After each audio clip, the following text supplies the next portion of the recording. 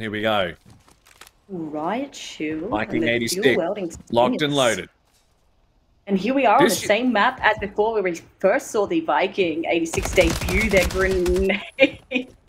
It's wonderful to be coming back here, but I'm not sure if there's going to be much room for these awesome grenade kills again, because with these loadouts, it's going to be a lot of running in, trying to get close with these dual SMGs, and they've got that shield on their back again that we've seen before. It seems that they just have the throwing knives and a smoke grenade in the arsenal today, as well as a riot shield, but again with the dual wielding SMGs as well.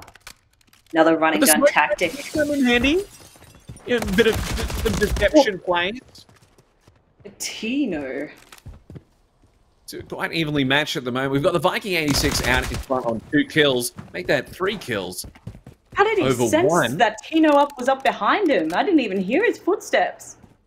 I didn't hear it, but he may have the sound effects in the audio settings, like raised all the way up with those sweet surround sound headphones, hearing the other players' heartbeat. Here we got the smoke grenade brought into play as they now frantically engaging with the alleyway, trying to land any hits. I don't know if either of them were hitting anything, but they know for sure they're definitely not still in that alleyway. The chase is on.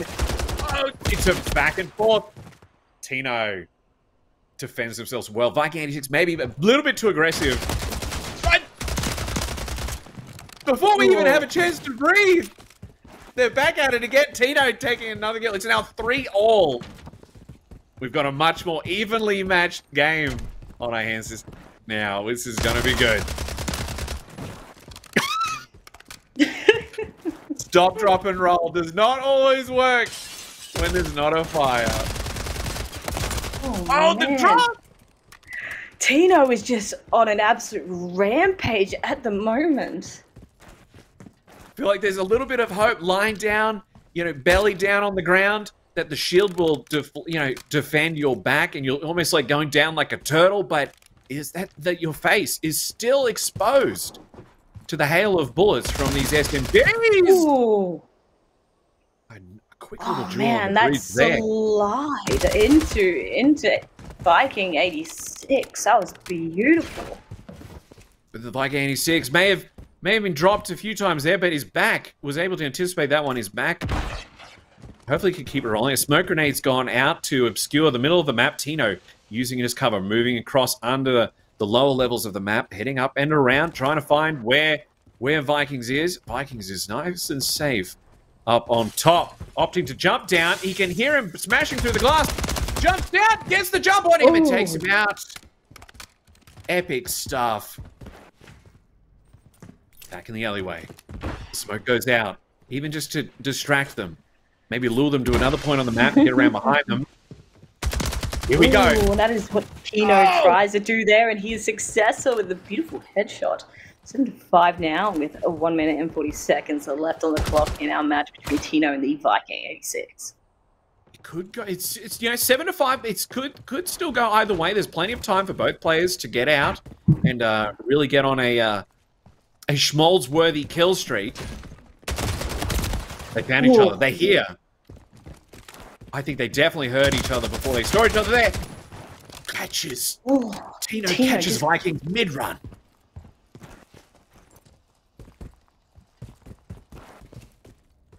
Frantically looking around, looking for any sign of life. Listening for footsteps. Broken glass. Catches him. Does not land. The throw. Clambers around the building. It's now frantic. Low health. TINO.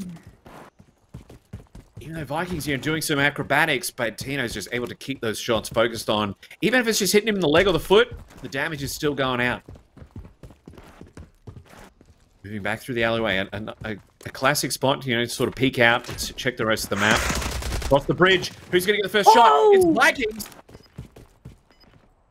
The knife kill with the throwing knife kill. The first one that we've seen today. I am excited about that. I don't know if they're excited about how much time is left. Well, Viking86, to be exact, there's only 12 seconds left on the clock. He's got to get 2 kills to get in front. He's got to move with a purpose. He gets 1. It's 9-all. 4 seconds left on the clock. They just caught each other. Oh, and Tino gets it. Yes. By the skin of it, Tino gets.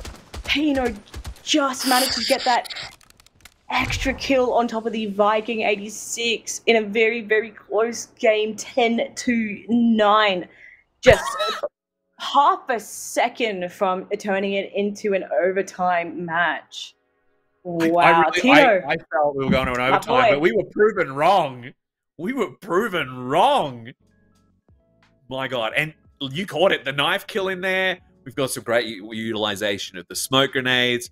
You know, they're listening. You can see they're listening for the footsteps, the breaking of the glass. You know, as soon as you hear that glass, you're like, well, they've got to be going through that window one way or another. They're going through that and then using the levels to their advantage. But a lot of sliding and acrobatics as well. That's what we experienced that last time with this map. I really like this one because you've got that. You've got those choke points in the alleyways, and then you've got the different levels, which is great. But we should definitely, thanks to Ace Game Referral, let's go back and take some of those replays before we move on. Just blink and you'll miss it.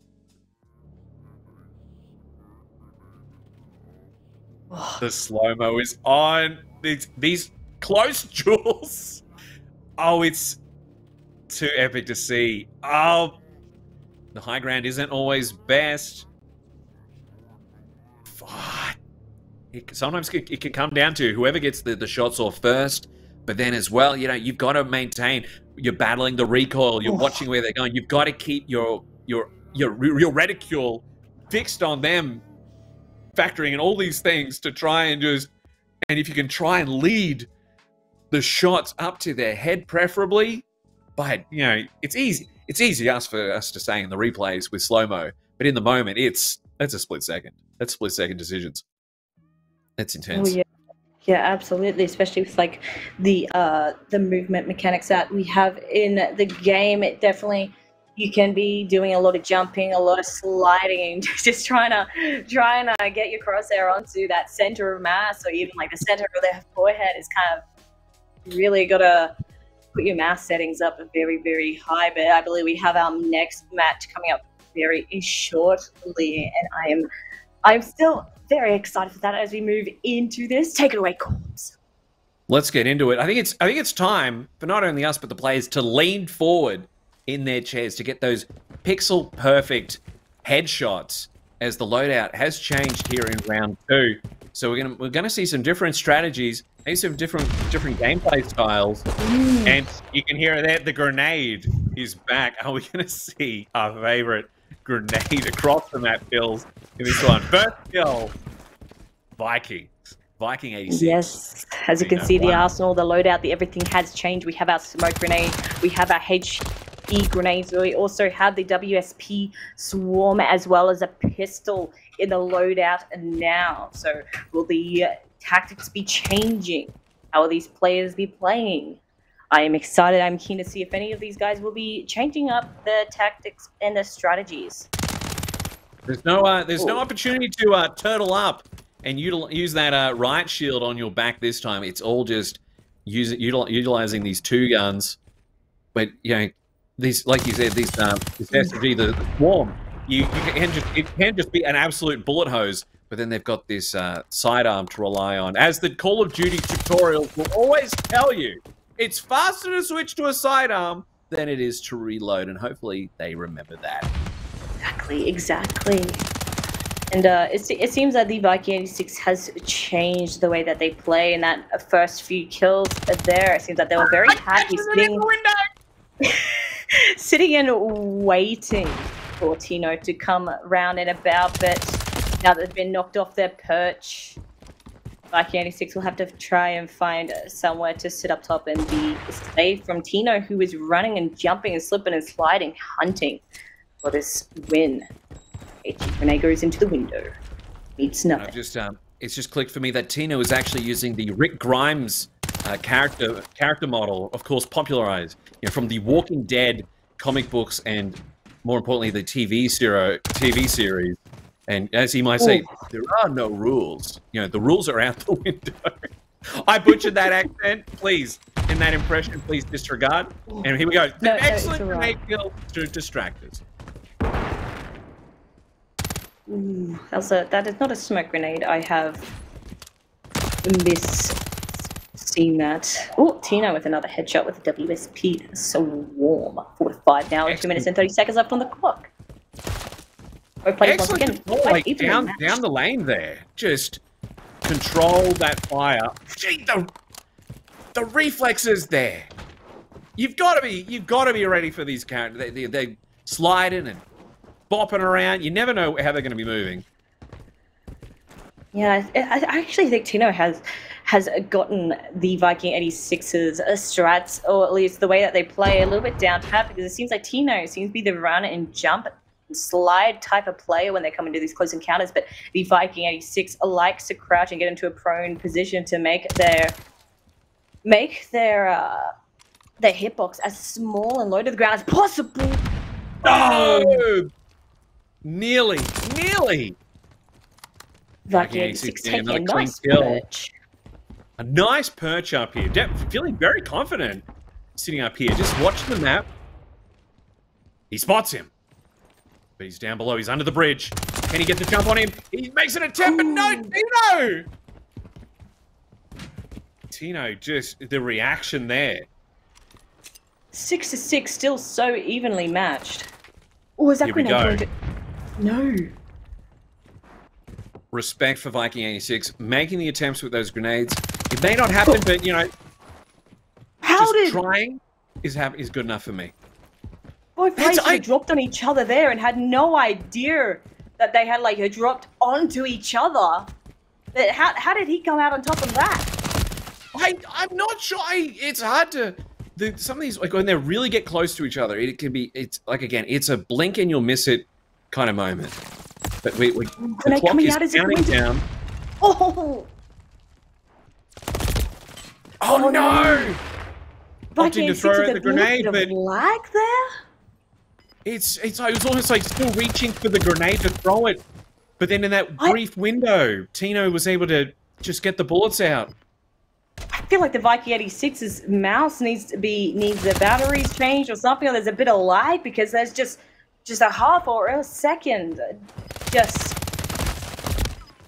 I'm noticing that too, especially sitting up on some of those vantage points, keeping an eye on any ways that Tino may be traveling around the map. There's that slight delay that just doesn't seem right to me. But there, Tino gets out in front and stays there and takes another point.